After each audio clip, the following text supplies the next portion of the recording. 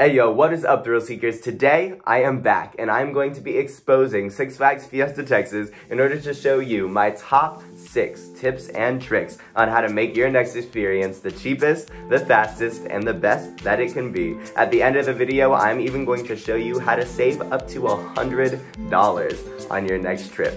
So stick around. Let's go.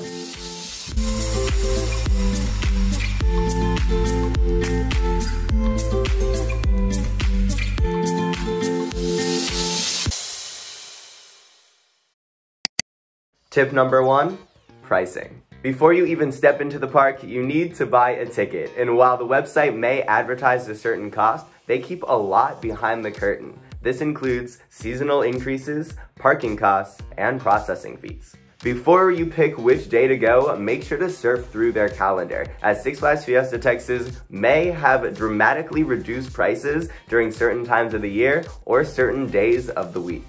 For example, in many of the days leading up to summer, Six Flags Fiesta, Texas advertises their price at $30. What many people don't realize is that this is only available on Wednesdays. So if you go on a Friday or a Monday or a Saturday, you may be paying up to $20 more without even realizing it.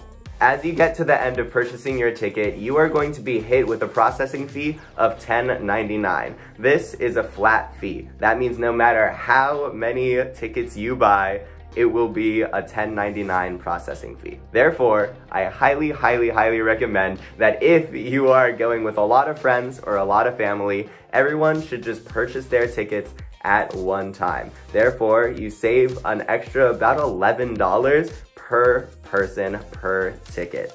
After that, just Venmo the person who bought the tickets or pay them back some other way. But trust me, if you have a group more than like 3 or 4, that $10.99 processing fee on each ticket is going to add up real quick. Finally, the biggest hidden expense is going to be parking. As you show up, the parking fee is an astounding $32 per vehicle for parking all day at the park. Parking all day at the park. Wow, that's crazy. What many people don't realize though is that season pass holders get free parking. And the difference between a regular ticket and a season pass most times of the year is just around $20. Therefore, if just one person in your party purchases a season pass, not only do you guys save $12 on parking, but you also get a 5% discount on all food and merchandise as you go to the park because of that season pass. So why not? And again, only one person in your party has to have a season pass in order for the entire car to have free parking.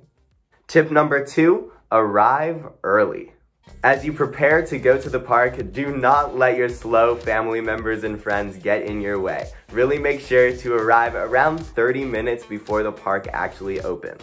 This is because Fiesta, Texas actually opens up the entrance plaza about 30 minutes before opening, and not only that, they a lot of the times will open up 2 of the rides, Goliath and Boomerang.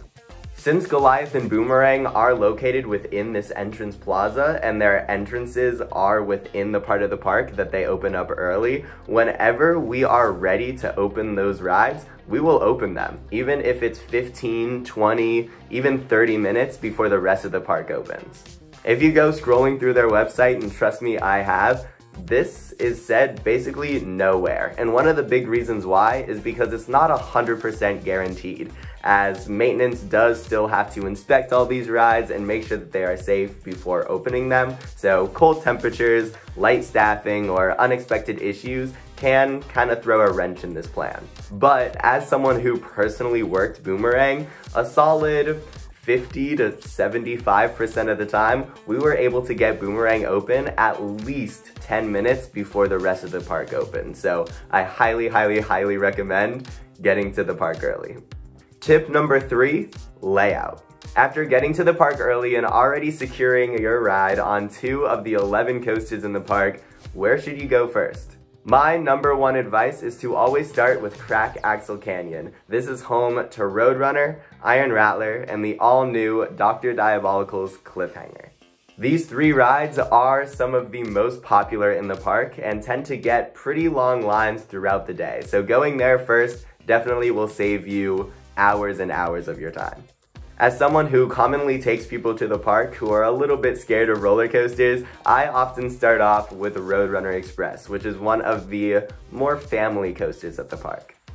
After getting comfortable with that, just go right across the street over to Dr. Diabolical's Cliffhanger, the new for 2022 attraction. While Cliffhanger may look pretty intimidating on the outside, it is actually a very smooth and graceful ride, one of the smoothest and most graceful in the park. As someone who was a lead in that area and therefore literally rode Cliffhanger 3 times every morning for about 3 or 4 months, I can definitely attest to the fact that it is not headache inducing, it is not nauseating, it is a very, very calm attraction, especially once you get through that first drop. As of when I'm filming this video, I literally did this strategy yesterday. So not only do I know that it helps you avoid crowds, but I also know that if you're taking someone to the park or you yourself are a little bit nervous about rides, Cliffhanger is definitely a great first major roller coaster. If you're a little bit of a daredevil like me, definitely go straight to Iron Rattler, as that is the ride that gets the most crowds throughout the day, though it is also probably the most intense and scary, I guess, roller coaster at the park. After Iron Rattler, if you're more of a thrill seeker, I honestly recommend going and checking out some of the other coasters before going back to Cliffhanger. And the reason why is Cliffhanger has amazing capacity, and therefore, at all times of the day, the line, even if it looks long, moves very, very, very quickly. Whichever rides you just rode in Crack Axle Canyon, after that you're going to pass right by Daredevil Dive, don't ride it, and go right past the beautiful waterfalls and over to DC Universe, where you will find Joker, Carnival of Chaos, and Superman Krypton Coaster. Personally, I recommend riding Joker Carnival of Chaos first. It is not only my favorite attraction at the park actually, but it is also one that gets some of the longest lines, and therefore getting it off the bat out of the way is definitely going to save you a lot of valuable time. After that, take a ride on Superman Krypton Coaster and go into Rockville, where you will find Wonder Woman Golden Lasso Coaster, Batman the Ride, and Poltergeist, which you should ride right in that order. If you are traveling with younger kids, don't worry, I didn't forget about you. Your route will be just a little bit different from the previous one that I just said. Instead of going straight whenever the park opens and going right down to Crack Axle Canyon, you're actually going to take a left and go right past Bugs Whitewater Rapids. As soon as you see kind of the castle-y type buildings on your right-hand side, you're gonna follow that path, go right under Bugs Whitewater Rapids and past that entrance of the ride, and you are going to end up in the kids area of the park. The kids area is home to a whole bunch of awesome kids rides. They are actually getting a new dueling single rail kiddie coaster that is going to take the place of the bumper cars over there. It's going to be super, super awesome and an awesome way to get more families to come to the park. After taking a ride on Zoom Jet's Streamliner Coaster, Up and Away, and some of the other kiddie rides in the area, I recommend going basically the reverse way of the other path. So going past those waterfalls and into Crack Axle Canyon from the other side. There, you can ride Roadrunner Express, which can kind of be your first step up if you have kids that are over 42 inches. If you chose to take that little step up with Roadrunner Express and your kid liked it, awesome. Go over to the back of the park, I know, kind of a detour to the other end, and go over to the boardwalk where you will find Pandemonium. In addition, don't forget to go check out the 2 water rides, Bugs Whitewater Rapids, as well as Gully Washer if you are going when it's a little bit warmer out. These 2 rides have height requirements of only 36 inches, so they are great for any smaller kids who want to get still a little bit of a thrill as they're visiting the park. I have recommended all 3 of these paths to a ton of people before, and every single person that I've recommended it to has come up to me after talking about how much they've avoided the lines and how happy they are that they took my advice. So trust me, this stuff works. As you go for your re-rides or your rides on some other attractions, you may see the lines start to fill up. which is where you can use tip number 4, single rider lines. Alrighty guys, we are halfway done, which means you only have 3 more tips left until I will be telling you guys how to save $100 on your next trip to the park. If you've liked the video so far, don't forget to go down below and hit that red subscribe button. Trust me, it helps out the channel a lot, and I will be posting a whole bunch of content within the next couple of months about Fiesta, Texas, as well as theme parks around the world. Trust me, you do not want to miss it. Even if you aren't actually a single rider, if you have a group of 2 or maybe even a group of 3, you may still be able to ride with your party while using these lines. Just know that it is not a guarantee, and that by using this line, you do understand that you may be split up from your party. The single rider lines at Fiesta, Texas, while they're not a secret, not many people know about them. And a lot of the times, even if rides like Iron Rattler have an hour or even more of a wait, you can just walk right up this single rider line and get on the first train available. These single rider lines are available on Boomerang, Dr. Diabolical's Cliffhanger, Goliath, Iron Rattler, and Roadrunner Express. Again, while there is no guarantee that you will be with your party or that this line will actually be shorter than the regular line, depending on how many seats are available for single riders, I highly recommend trying your best to exploit this system, because I have done it before, even when I've had a big group of people, and trust me, everyone has a lot better of a time when you wait 5 minutes for an attraction than an hour plus. Now that you've ridden a whole bunch of attractions thanks to that first layout at the start, as well as using these single rider lines, you're probably pretty hungry or thirsty, which calls for tip number 5, food and drinks. Food and drinks are usually one of the most costly as well as one of the most time-consuming things that you're going to run into at the park. So let me tell you how to get around all of this. First off, definitely eat before you get to the park. I feel like that's pretty self-explanatory, but there's definitely a lot of people that I know who have shown up to the park completely empty stomach, and one of the first things that they do there is eat. That is a really bad idea. Still though, inevitably you will probably have to eat at some point during your day, of course, in order to stay alive. So what is the best way to do that? I always recommend mobile food ordering. If you download the Six Flags app and go into it, there's a little tab that says mobile food ordering. This is something that I literally use every single time that I go to the park if it's available. Sometimes during slower days that are less crowded or understaffed, they won't have mobile food ordering available. If you pull up the app and it says mobile food ordering is not available, usually that means that the park isn't crowded enough for it to really help you in the first place. So you're chilling. Again, mobile food ordering is super simple. You just go on the app, select the location and your pickup time, and then you can choose your food and drink option, place your order, and pay online. If you go to the park, that is literally exactly what it says in the advertisement. I've been brainwashed after working there for 2 years. Oh no. As you go up to pick up your food, make sure to be patient. A lot of the times, the culinary workers are really prioritizing the commonly long line at every single food place, and it may take a couple minutes for them to go get to you, ask you for your number, and then give your food to you. But trust me, it is still gonna be 10 times faster than just waiting in that line. If you have a season pass, which hopefully at least one person in your party does, thanks to my first tip, you still do get that discount on the food if you use mobile food ordering. Just go into the app, there's a little spot before you guys pay that says discounts or season pass, something like that. You can scan your season pass and get that discount as you pay over the app. If you're looking for larger portions, definitely go to Johnny Rockets. That's probably the biggest bang for your buck at the park, as they give you a burger, fries, and onion rings with every order.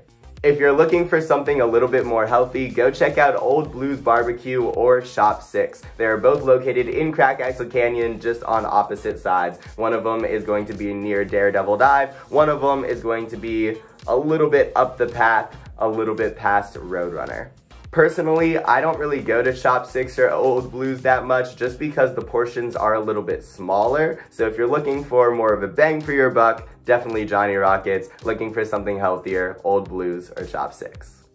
Something else to note with those bigger portions from places like Johnny Rockets, you can also get larger portions from Bubba's, which is in Crack-Axle Canyon, or Pete's Eats, which is in Rockville. You can share a meal. Even me, an 18-year-old guy with all of his 18-year-old guy friends, we still share meals a decent amount of time, and trust me, we are stuffed by the end. That hack of sharing meals has saved us probably hundreds of dollars all of the times that we've gone to the park, just because each meal is pretty dang expensive. Now that you got your meal, it is time for the drinks, and I'm going to be talking about the all-day drink cups in this video because I really do believe that they are worth it. The all-day drink cups are about $20-ish depending on how many you buy. If you buy more of them at once, they become cheaper. Just an individual large fountain drink from the park is going to be about $5, which means if you get this all-day drink cup, 4 refills, and you are golden. If you're not really someone who drinks fountain drinks or you just want to save some money, you can also ask just for regular water cups. Every single theme park is required to give out free water. So if you go up to any of the food stands that have those fountain drink machines, you can ask for just a free cup of water with no ice because the water is already cold, and then you can have a nice big drink of water every time you go get food. If you end up getting that all-day drink cup, there are plenty of places to fill it up. Don't feel like you have to wait in a long line at one of the major food stands in order to just refill your cup. Personally, I always recommend going again to Stangerfest by Bugs Bunny and Poltergeist. It has an entire section that has multiple soda machines so that you can just walk through and refill your cup.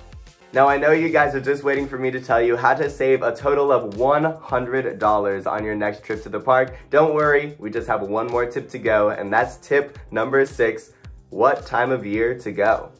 As many of you guys know, Six Flags Fiesta Texas has events going on all the time, from Fright Fest in the fall to Holiday in the Park in the winter, as well as Mardi Gras in the spring.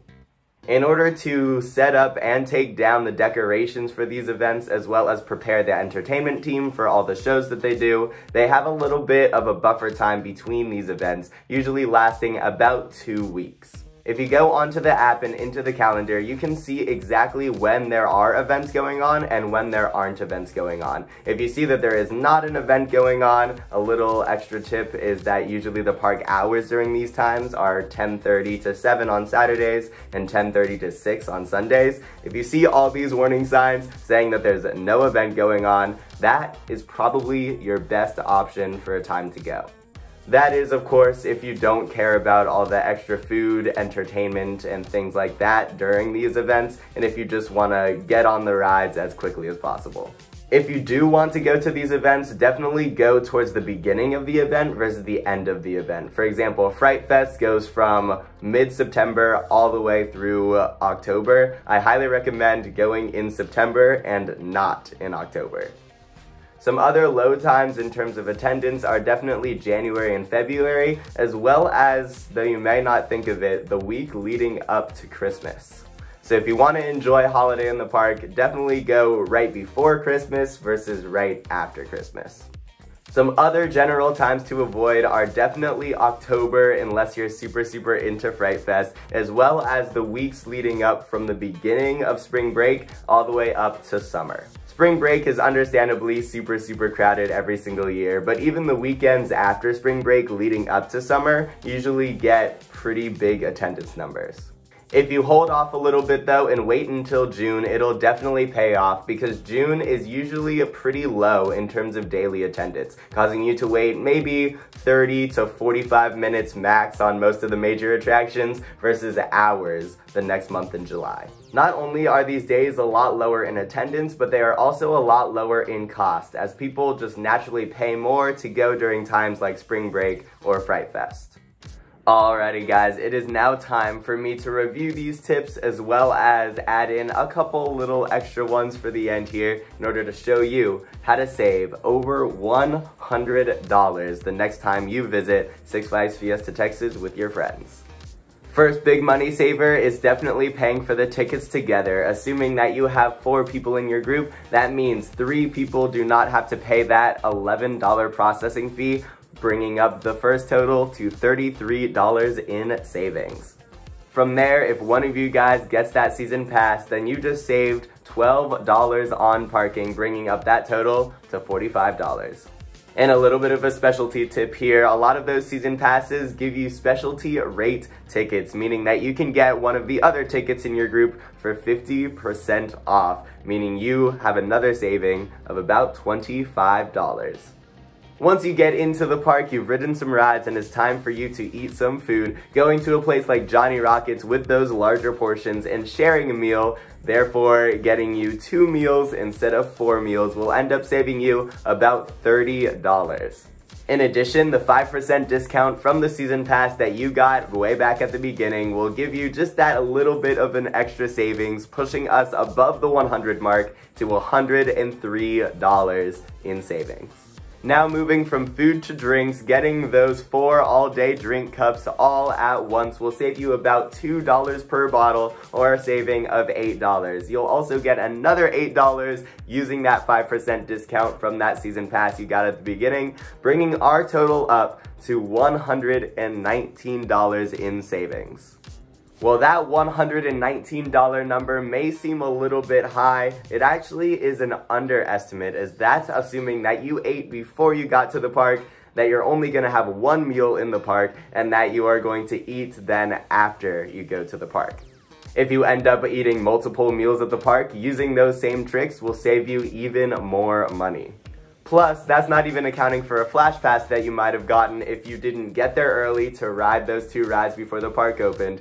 Go around the route that I told you guys to go on in order to avoid the crowds, and using those single rider lines to avoid all of the lines at every single major attraction. And before we go, I am going to be telling you one last tip that can also save you a whole bunch of money and time as you go to the park. But before I do that, make sure to go down below, hit that subscribe button, and hit that bell, because I will be posting every single week as we go into the new year.